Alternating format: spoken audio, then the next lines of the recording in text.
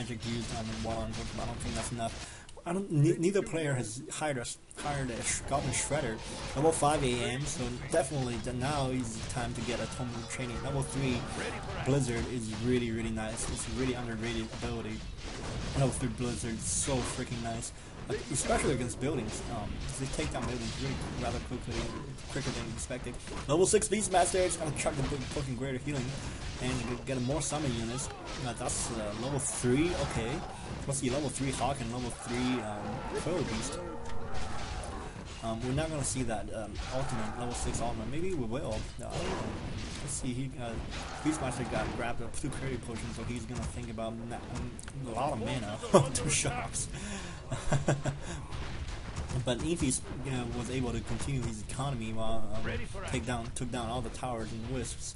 Still tier 1 for the Night Elf. I think if Night Elf would have gotten sneaking in tier 2 and we get a Panda or 2, that would help him a lot.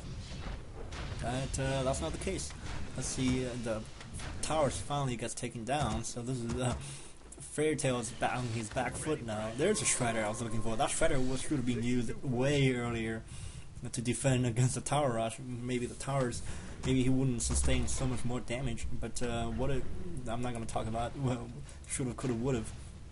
Where's that Beastmaster? Okay, Beastmaster has enough mana now to do that charge or whatever you call that thing. What do you call that thing? A Raging Bull or something? Or whatever it is. Molten Merc's being hired by Fairy Tail to see how well it's going to work out for her. Thunderhawk. Whoa, this is level 2 Hawk. I was wrong apparently. So he is going to planning to do an ultimate, and Infi knows exactly where he's going, so he's gonna retreat back to the 4 o'clock, or not. He's gonna try to take down a second shop. And I heard Dropship being hired, and here we go. We'll see ultimate to take down some buildings, or no.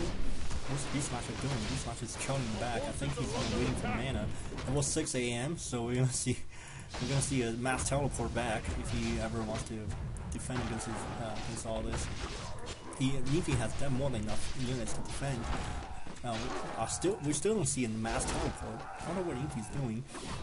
Waiting. He's gonna wait all his peasants die. Take down the Ogre Mauler. More peasants being made, of course, and the shop is being taken down quickly. Infi has to rebuild the shop after his main though. And shop needs to focus down. The Beastmaster with more summons.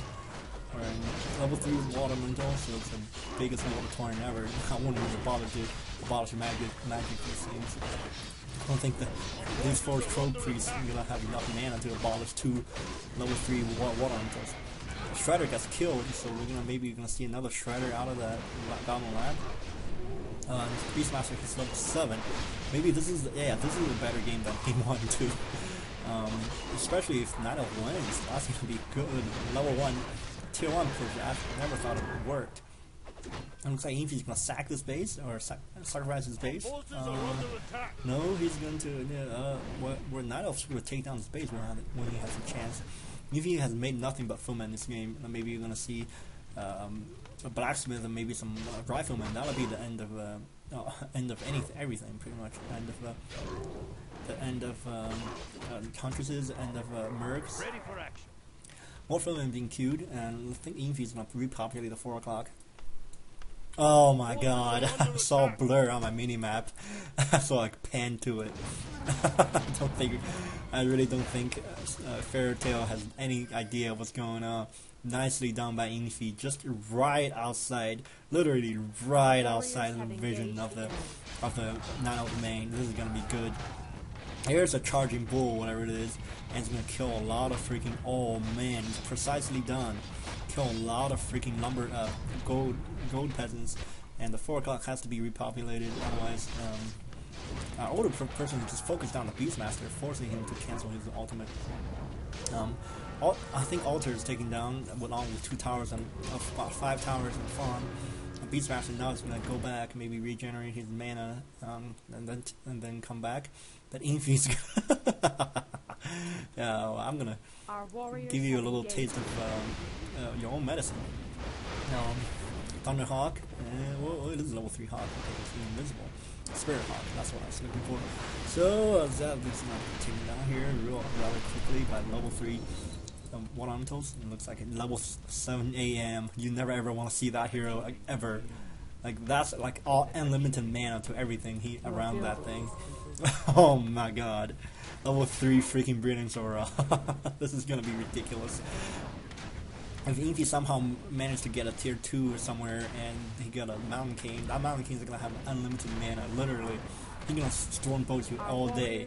There's nothing you can do about it. Because level 3 Breeding Aura is imbalanced, I personally think. Although level 3 everything is kind of overpowered. Anyway, Beast Master can come back and do a 4 o'clock in harass. Infi kind of overpopulated at 4 o'clock. Anyway, Thunderhawk, Spirit Hawk is going to carry the Footman for him, and Dispel is going to carry the level 3 Water Elementals. This is why you go for what is the towers doing here? This should be upgraded already. And this is when you should have gone a what do you call those things? Blizzard, level 3 Blizzard, and start raining on the Meadows base just to annoy the crap out of them, to keep the pressure off your base. Looks like more Hawks are being queued up. Knocking Tower is going to go up. I think that's going to get out here rather quickly. And that looks like one main army by the AM. Infi GG'd. Oh man, nicely done. Perfectly done by Fairy Tail. Hope you guys enjoyed this game. I certainly did. Yeah, I'm pretty sure this is game 2, and I'm casting out of the order again, but sorry about that. And yeah, have a nice 2 weeks without me. I'm pretty sure most of you do well. Anyway, see you guys in 2 weeks.